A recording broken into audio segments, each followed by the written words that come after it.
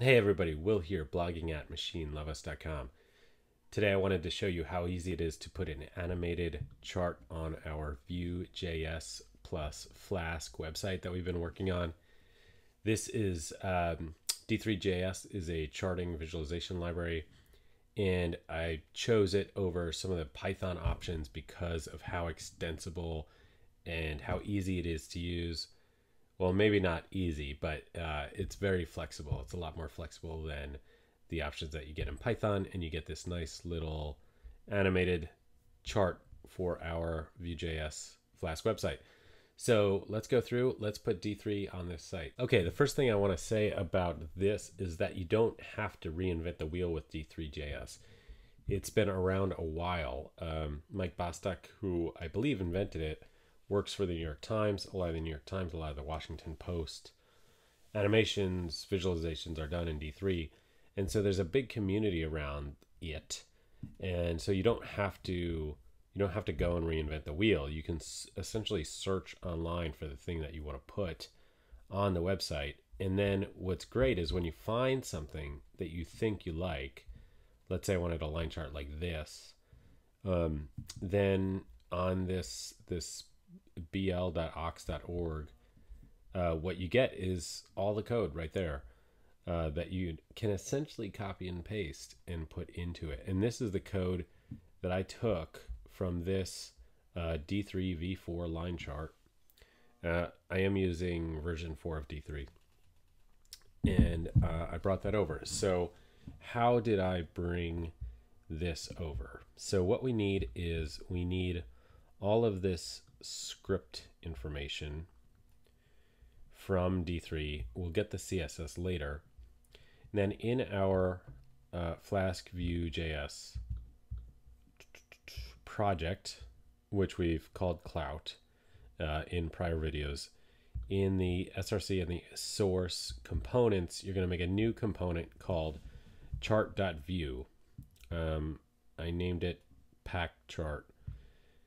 And essentially, you just need a template that's the body. This is where the chart is going to hook onto on the component. Again, this is Vue.js, so our template is right here, our HTML, and our script is right below. I essentially took this D3 v4 line chart.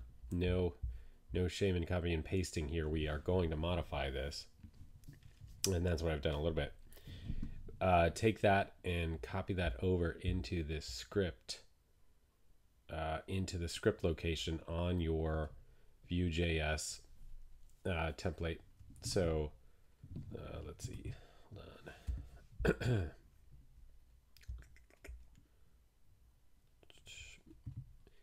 Meanwhile, in the background here, I have the site running with yarn serve. So what's great about Yarn is that any changes that I make will update the site. So you can copy the line style over first and then manipulate the colors if you want. It's fine.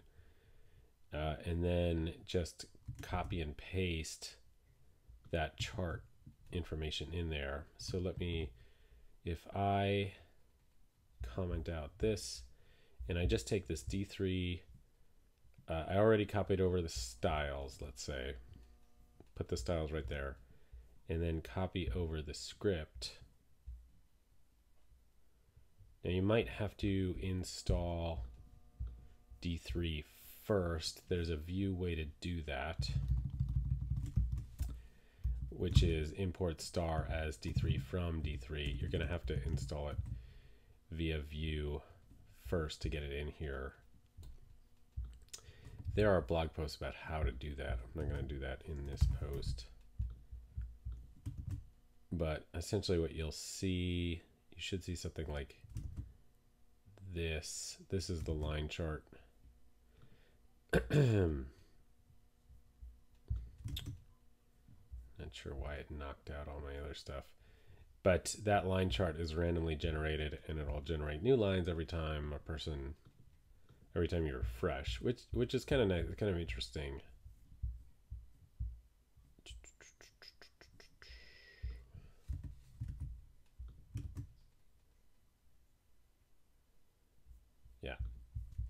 Okay, so that's what you get. You might have different colors there. Let me go back to my old script. Okay, so that's it. Okay, so now you'd have the chart.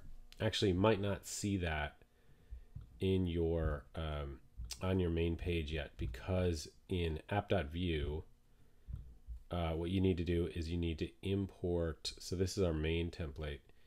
You need to import. Oh, I suppose it's in the home view. Sorry, views home.view. You need to import the chart. Main chart. And that's it. So again, the chart, we called it packed, name packed chart. I'm gonna switch this to main chart. And if I switch that to main chart, then my home page won't be able to find it, or shouldn't be able to find it. I suppose it can.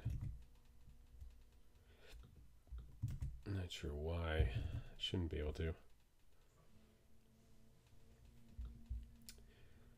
Because I should need to import it like that. Okay guys, well, I have to admit that I'm a bit stuck here. If you connect this D3 to the body HTML tag, what it'll do is it'll show up on every page. So our D3 chart is rendering. It's rendering with an animation that we want. So if I put the template body tags, and if I have D3 select the body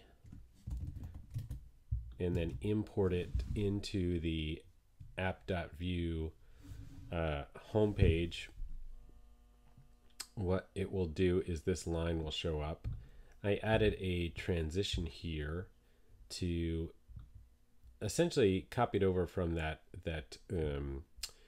D3 V4 line chart and modified that.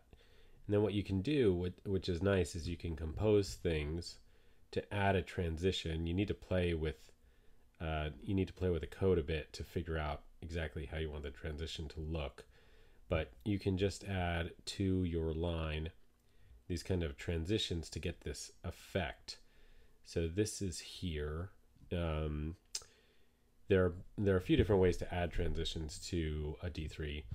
This one, and playing around with it, added this kind of cyclic, almost like a roller coaster transition here. I also needed to play with the generation of the data to get this curve instead of just a random line every time.